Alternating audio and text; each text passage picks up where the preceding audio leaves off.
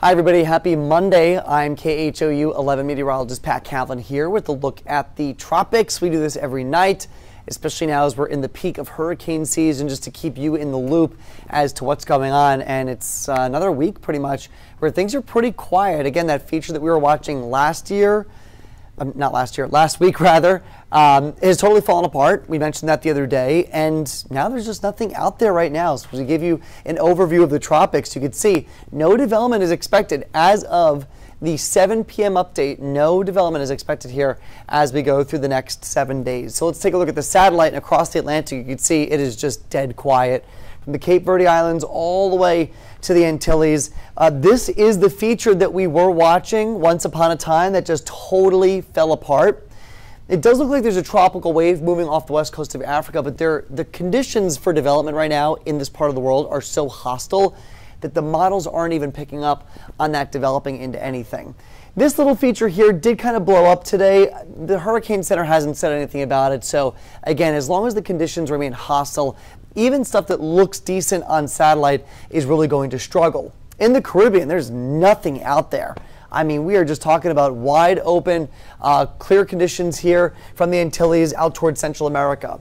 In the Gulf, we are a little different here. We do have a couple of storms rolling through the Bay of Campeche, and we've got also a couple of storms out towards the west coast of Florida. These are all along a boundary that moved through our area here in southeast Texas yesterday. That's what brought us the lower humidity today. So all of that drier air is pushing into the Gulf. This is where that front is. And so typically we do keep an eye on fronts as they move over tropical waters this time of year, because sometimes areas of low pressure can spin up along those boundaries, but I don't see that being the case with anything out there today. Like I mentioned though, a lot of Saharan dust out across the open Atlantic, with even more slated to move out here as we get into next week. So this is looking 7 days out into the future. We've got more dust on the way as we get into next Monday, and that really keeps a lid on any type of development. Remember, any system that's trying to form out in the tropics into a tropical storm or a hurricane needs a lot of tropical moisture. So when you've got dry, dusty, sinking air out over those areas, it really keeps clouds from organizing and developing into storms. So that's why it's so good for us to have Saharan dust out in the Atlantic. Something I do want to talk about, a little out of the ordinary for us, but this is a big day in weather history. 125 years ago, the Great Galveston Hurricane of 1900 made landfall in Galveston, September 8th, 1900. This was the deadliest hurricane and the deadliest natural disaster of any kind to hit the United States. The estimates were that 6,000 to 12,000 people were dead. Most estimates average around 8,000 deaths, but we don't have a direct count because so many people, unfortunately, were washed away out to sea from the storm surge. And the reason why this was such a deadly hurricane was, one, there was a huge lack of warning ahead of time. The night before, folks didn't even know that the storm was coming.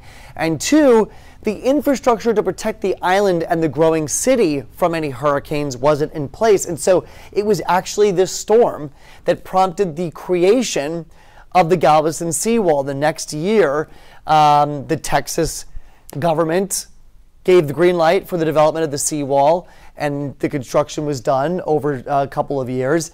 And it was actually in 1909 and 1915 that two hurricanes challenged the reputation of that new seawall, and it did great. It protected the city, and it really cut down on the number of fatalities. So a lot of Galveston's history and where it is today is all totally formed and shaped after this hurricane that hit 125 years ago today.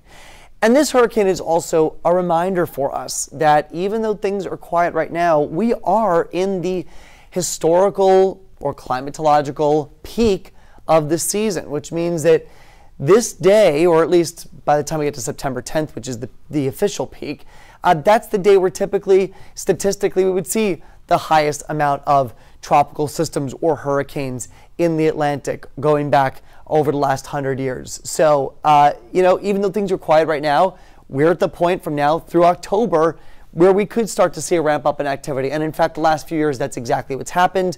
The seasons have gotten off to slow starts and then have been really backloaded with more activity from October into November. So we're happy to report things are quiet now. There are no threats to the United States.